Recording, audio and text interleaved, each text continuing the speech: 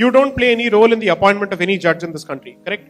You have no say. So that means their appointment is not through election, it is plain and simple appointment.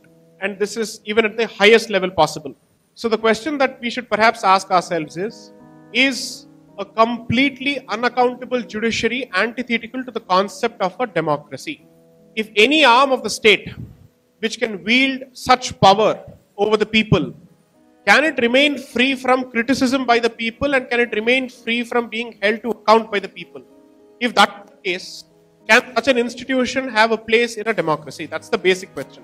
It is precisely for this reason that the Judicial Accountability Bill and the NJAC was proposed, so that elected members have some say.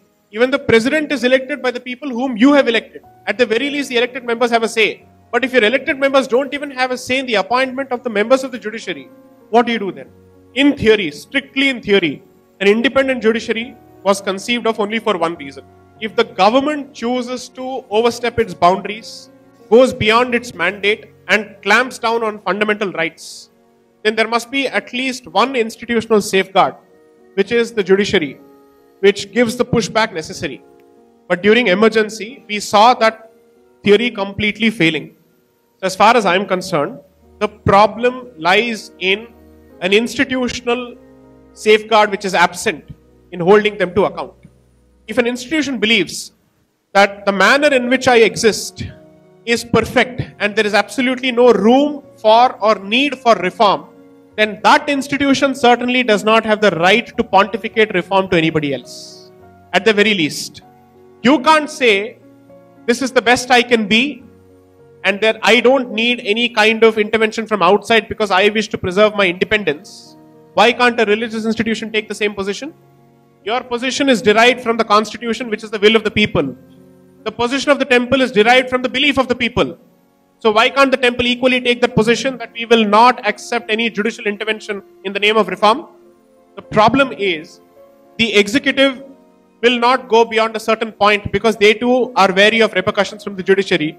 It is for the common people to start doing this. Private initiatives which actually say that it is time that at the very least a referendum is conducted to ask the people whether they want reform in the judicial appointment or not.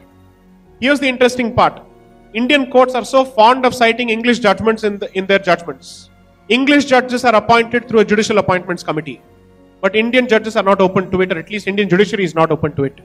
Why is that? So, English judges don't see a threat to their independence merely because elected members have a say in their appointment, but only Indian judiciary thinks that it is under threat.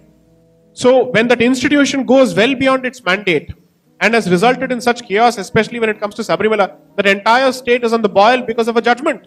That is the fact. For several centuries, a practice which has not incited any kind of passion, today is the subject of intense debate. Women are out on the streets. You're talking of a state which is known for its matriarchy and matrilineal heritage, Kerala. And you choose to impose that faith, or you choose to accuse that particular state with what? Misogyny. Have you heard of female infanticide in Kerala? So I'm asking myself this simple question. If you choose to impose your perception of where you live on a state where perhaps you have never been to, and that too with respect to an institution which is dedicated to brahmachari, I'm asking myself, what on earth did you read? Those people whose rights you were hoping to protect are the very people who are offended by the judgment. They're out on the streets. So I would ideally want some kind of a say where at least elected representatives have a say in this.